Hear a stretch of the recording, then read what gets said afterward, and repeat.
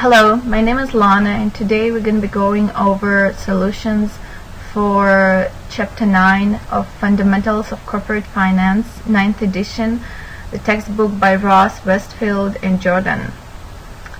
Problem number 4, Chapter 9, calculating discounted payback. Problem number 4 reads as follows. An investment project has annual cash flows of 4,200, 5,300, 6,100, and 7,400, and a discounted rate of 14%. What is the discounted payback period for these cash flows if the initial investment is 7,000?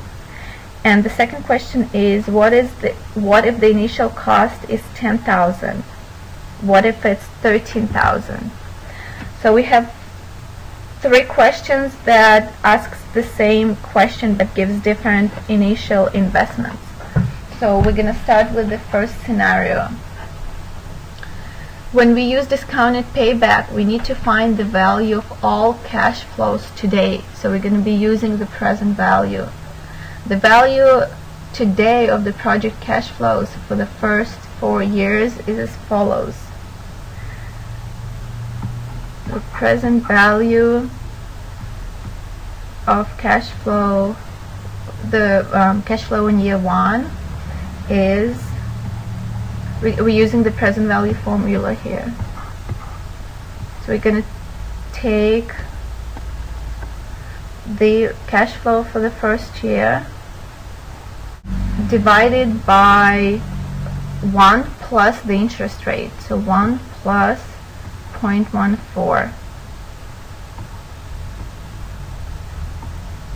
That gives us 3,684.21. The formula, the general formula for present value is you take your cash flow in whatever year and you divide it by 1 plus the interest rate, and that's going to go to the power of whatever amount of years.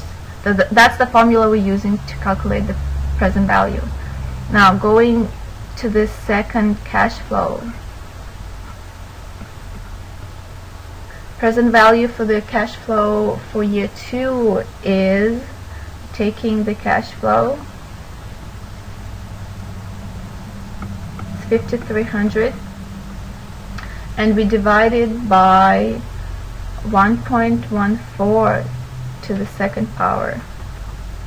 So that's going to give us 4,078.18. Similarly, we're going to the third year. The cash flow in third year is 6,100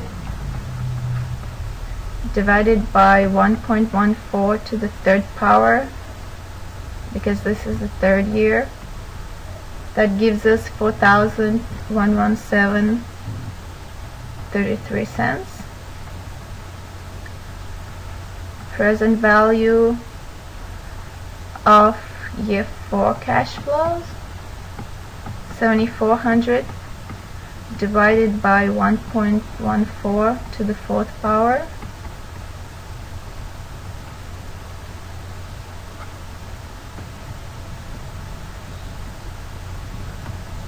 That gives us 4,381.39.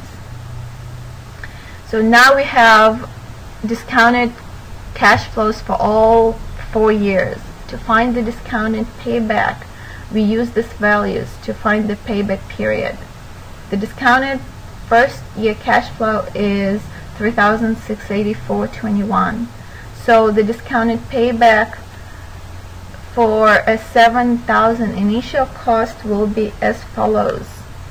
It will be 2 years.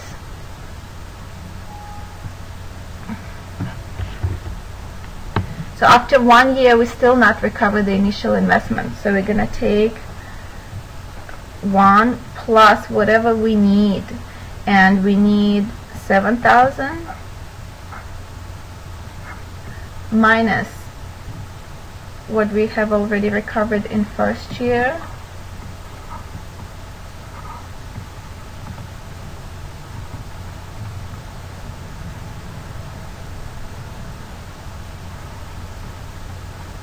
divided by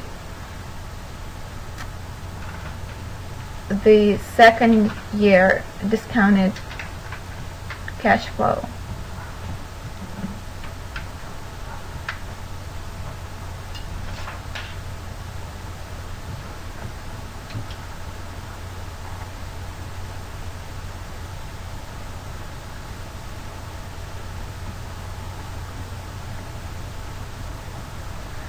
So that's gonna give us 1.81 years. So that answers the first question, which is what gives us initial investment of 7,000. Now for the second question, an initial cost is 10,000. So after first 2 years, we still don't recover 10,000. So the discounted payback will be somewhere between 2 and 3 years. So we're gonna take 2 years plus whatever we need, and we need 10,000. That's our initial investment minus the first year cash flow.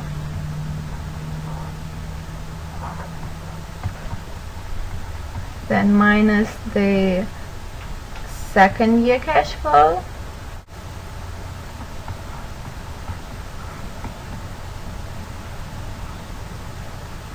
And that's, we're going to divide that by the third year cash flow.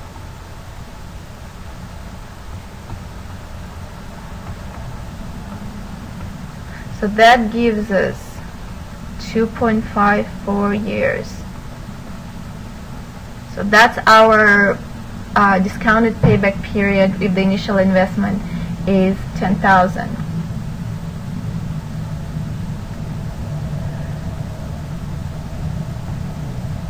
Now for the third question, the initial investment is 13,000. So we're pretty much going to follow the same pattern. We know that we don't recover the initial investment after the first 3 years, so it's going to be somewhere between 3 and 4.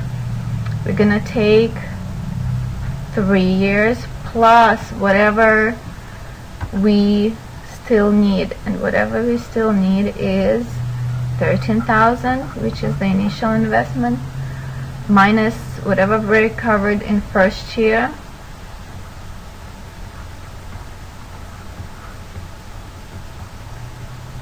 then the second year,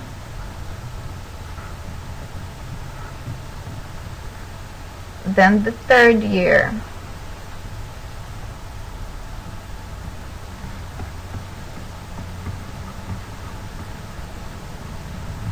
and we divide the total by the cash flow in fourth year.